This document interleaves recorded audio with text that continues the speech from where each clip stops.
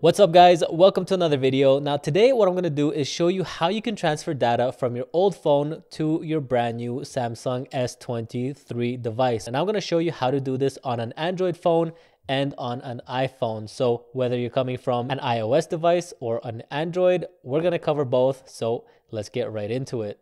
All right, now the easiest way to transfer data from your old phone to your new phone is during the initial setup of your phone. So if you've already set up your phone, but now you want to go back and transfer all of your data, I'm going to show you exactly what to do to factory reset your phone and go back to that initial setup wizard. So what you're going to want to do is go to your phone's settings, scroll all the way down to about phone, and then scroll down to where it says reset, tap reset, and then select factory reset data, scroll down all the way to the bottom, tap reset, put in your phone's PIN, hit delete all, and then enter the password for your Samsung account. Tap OK, and just give your phone a minute to reset. It's going to do a factory reset, delete everything off of your phone, and bring you back to that initial setup wizard.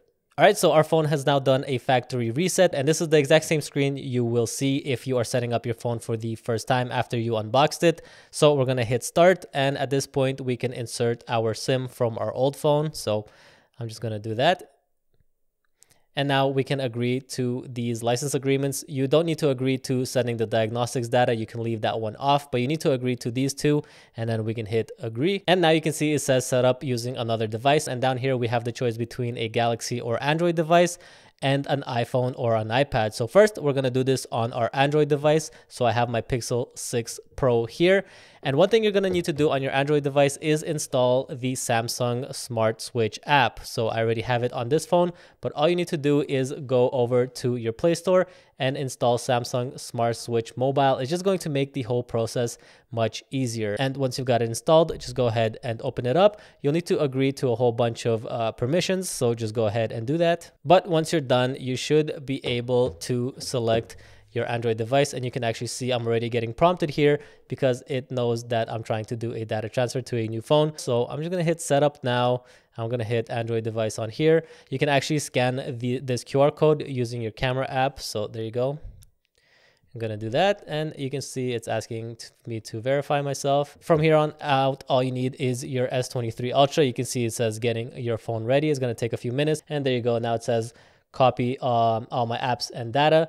So we're just going to hit next on here. And here it says we use that Smart Switch app to copy all of our apps. We already have this set up. So we're just going to allow all the permissions. And now we have the choice between using a cable or transferring all of our data wirelessly.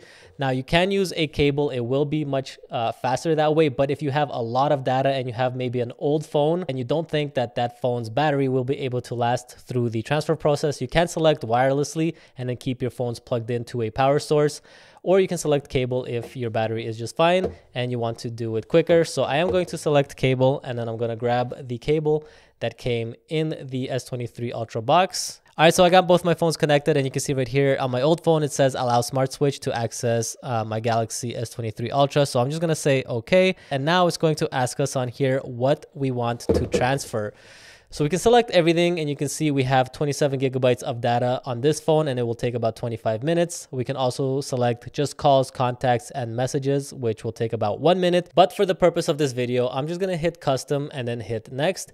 And then in here, you see we have all of these options that we can transfer to our new phone. And what's really nice is we can get really granular about what it is that we want to transfer. So if we hit this little arrow here next to messages, you can see we get a choice between the last 30 days, 3 months, 6 months, 1 year, or 2 years. So if we want all of our messages, we can just select all, or maybe we just want the last 30 days, we can tap that. You can do the same thing for your apps. If you hit this little arrow, you can see all of the apps that are installed on your own old phone, and you can go in through here and just deselect what you no longer want, or you can just hit this button up here to deselect everything and then select only the apps that you want to retain on your new phone.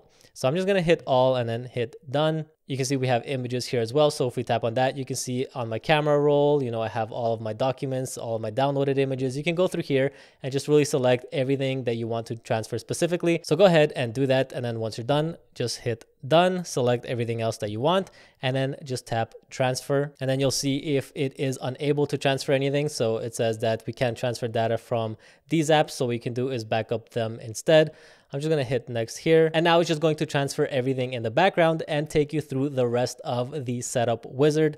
So here it's talking about Google services. So you can go ahead and deselect anything that you don't need in here and then tap accept. And then on this next page, we can set up our biometrics on our passwords or any pins that we want to create. So let's say we want to create a pin to unlock our phone. We can just do that here, use it anyway, and then verify that pin. Next, we can set up our smart assistant. So if you want to use Hey Google as your AI, you can set that up here.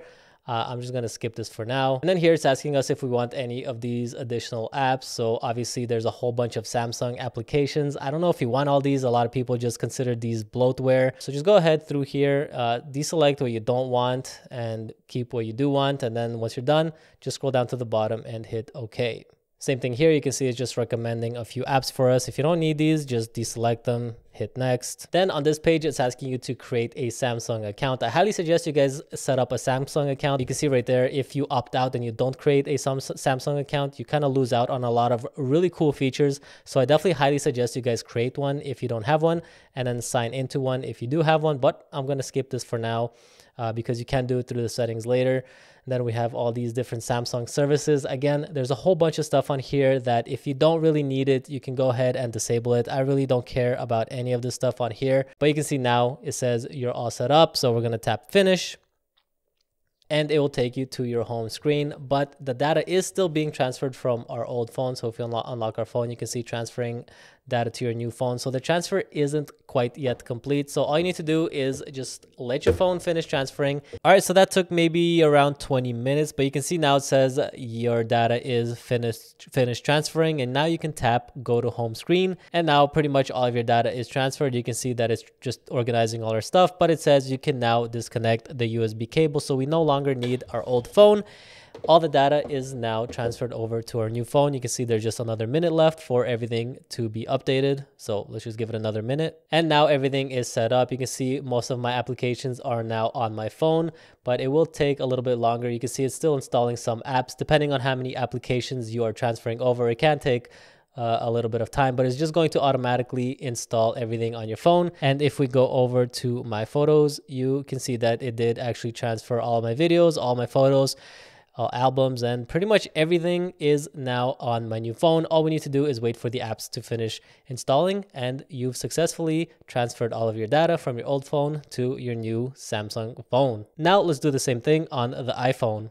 All right, guys, so we've done another factory reset on our phone, and now we're back to the initial setup wizard on the Samsung phone. So for this part of the video, we're going to transfer everything from our iPhone to our new Samsung device. So what we're going to do is hit start, and you can see it says it's asking you to insert your SIM card. So what we're going to do is take our SIM card out of our iPhone, plug it into our Samsung device, and now we can continue. So here we have to agree to the license agreement and the privacy policy, but we don't have to agree to sending any of our diagnostics data. This part is optional. So just tap these two and then you can hit agree to move on to the next page. And down here, we can select our iPhone. Now just connect to your Wi-Fi. Okay, so now it's asking us to sign into our Google account. You can go ahead and do that now, or you can do it later. I'm gonna do it later just because I don't know my password. It's managed by my password manager. So I'm just gonna skip it for now, but you can do this later, or if you know your password, just go ahead and do that now and then just hit next.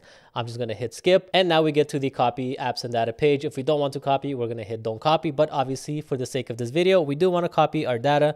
So we're gonna hit next. And now it's going to ask us to connect our two phones using a USB-C to Lightning cable. So just make sure you have one of these cable where it's USB-C on one end and then Lightning on the other, and connect your two phones.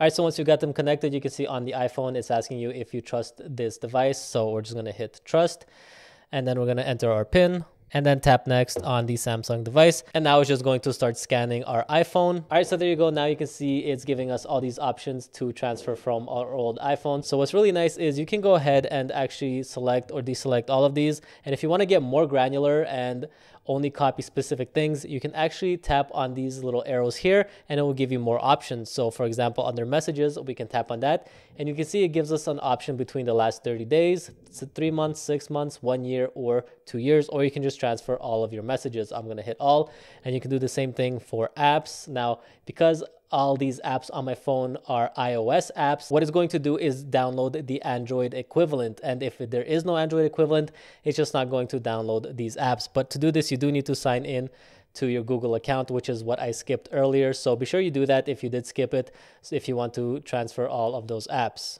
Then just go through the rest of these and select everything you want to transfer. So any of your images, videos, all of your settings, anything that you want to transfer from your old phone. I'm just going to have everything selected and then tap transfer because I want to transfer all of my data. And once you hit that, it's going to begin transferring all of your data. And while it's doing that in the background, it's actually going to ask you to set up your phone and go through that whole setup wizard while it's transferring all the data. So just go through the rest of these steps and just get your phone set up. So we're going to deselect everything here. We're going to accept all these terms. You can set up your face recognition, your fingerprint, your PIN. So let's say we want to create a PIN for this phone. We'll just do 1, 2, 3, 4, and then repeat that PIN. And then here, Samsung just offers you any additional apps. So obviously Samsung has a bunch of their own apps. If you don't want any of them, you can just deselect them. And then at the bottom, just hit OK.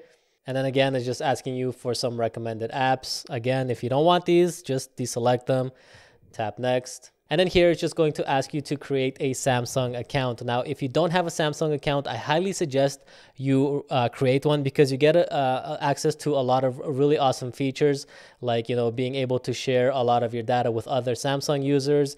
Most importantly, you get the Find My Mobile network. So if you ever lose your phone, you can track it, you can ping it, and you can remote wipe any data if it does get stolen. You get access to the Galaxy Store, secure folder, Samsung Internet, just a lot of really great features, even Samsung Cloud to store all your data in the cloud. So if you don't have a Samsung account, highly suggest you create one.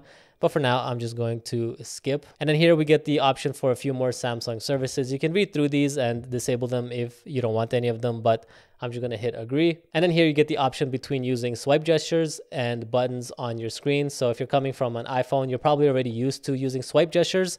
But if you want buttons down here like that, you can always select that. I'm just going to stick with swipe gestures because I like them a lot more. And then here you get to select whether you want home and app screen or just your home screen only. I'm just going to select home screen only and then hit next. Then on this page, it just asks you what type of layout keyboard you want. So there's the more minimalistic kind of keyboard, and then you have the one with a little bit more functionality. So just choose whichever one you want and then tap next.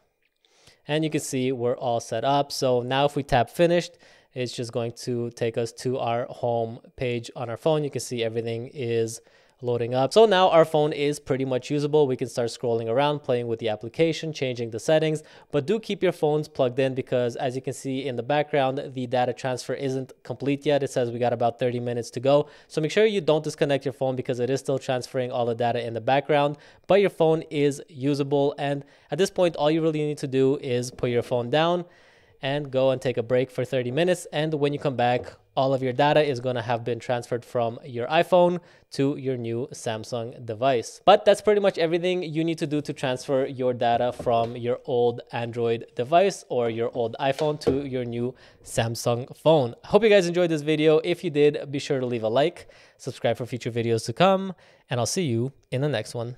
Peace.